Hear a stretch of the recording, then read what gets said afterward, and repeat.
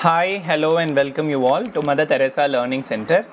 Drugstore and Business Management topic la Business Management la இப்போ நம்ம பார்க்க போகிற topic profit and loss account and balance sheet ஓகேவா.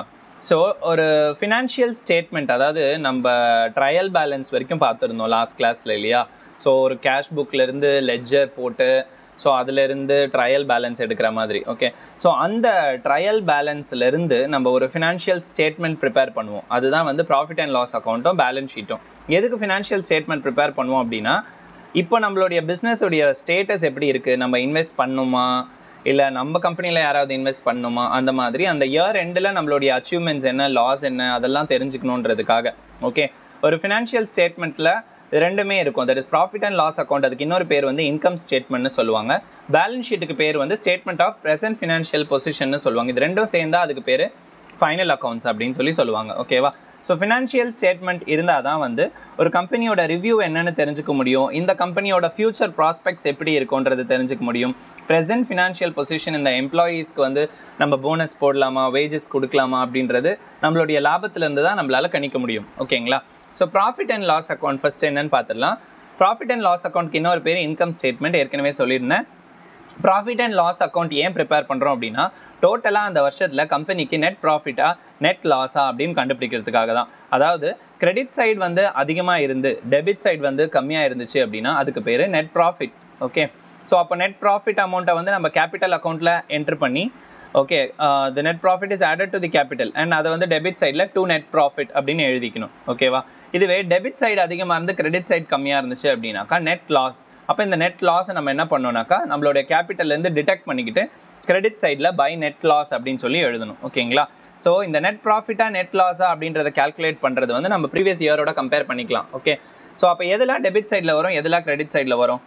Salaries, எம்ப்ளாயீஸோட salaries, Telegram expense, postage expense, இப்போ தான் டெலிகிராமே இல்லையே, அண்ட் ஷாப் ரெண்ட், ஏதாவது டேக்ஸ் பே பண்ணியிருந்தா, ரிப்பேருக்கு ஏதாவது சார்ஜஸ் ஆயிருந்தா, printing charges, stationery charges and other expenses எல்லாமே வந்து டெபிட் சைடில் வரும்.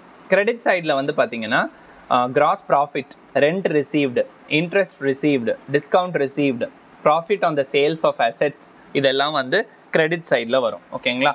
ஸோ இதை பேஸ் பண்ணி தான் வந்து நம்ம profit and loss account prepare பண்ணுவோம். ஸோ நம்மளுடைய ட்ரேடிங் அக்கௌண்ட்லேருந்து கிராஸ் ப்ராஃபிட்டாக கிராஸ் லாஸாக டிட்டர்மைன் பண்ணுறதுக்காக தான் இந்த அக்கௌண்ட் போடுறோம். லெஃப்ட் சைடு வந்து டெட்டார், ரைட் சைடு வந்து கிரெடிட்டார் போட்டு ரெண்டையும் பேலன்ஸ் பண்ணோம். அதுதான் வந்து profit and loss account. Balance sheet அப்படின்னா என்னென்னா, நம்மளுடைய ஃபினான்ஷியல் பொசிஷன் இப்போ நம்ம எப்படி இருக்கோம் last date of the financial இயரில் அப்படின்னு நம்ம பார்க்குறது தான் வந்து பேலன்ஸ் ஷீட். ஓகே, எதனால் பேலன்ஸ் ஷீட் ப்ரிப்பேர் பண்ணோம் அப்படின்னா, லைக் கம்பெனியோட ஃபினான்ஷியல் பொசிஷன் தெரிஞ்சுக்கிறதுக்கு, அண்ட் ரெண்டாவது நம்மளுடைய லைபிலிட்டிஸ் என்ன, நம்மளுடைய அசெட் என்ன. லைபிலிட்டிஸ்னால் நம்ம கொடுக்க வேண்டிய கடன், நமக்குன்னு இருக்கக்கூடிய பொறுப்புகள். அசெட்னா நம்மளுடைய சொத்து.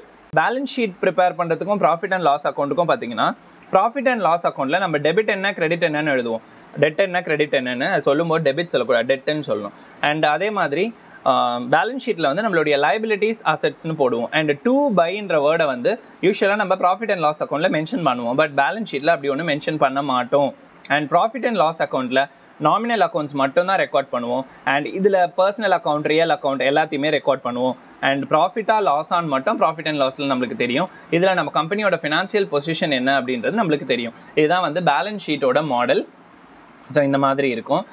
So that's what about the balance sheet and profit and loss account. இதில் ஏதாவது டவுட்ஸ் இருந்ததுன்னா கமெண்ட் செக்ஷனில் கேளுங்க. அண்ட் நம்ம வந்து drug store and business management டாப்பிக்கில் வந்து இன்னும் ஒரு 2 குட்டி டாபிக்ஸ் மட்டும்தான் இருக்குது. அது நம்மளுடைய அப்கமிங் வீடியோஸில் பார்க்கலாம்.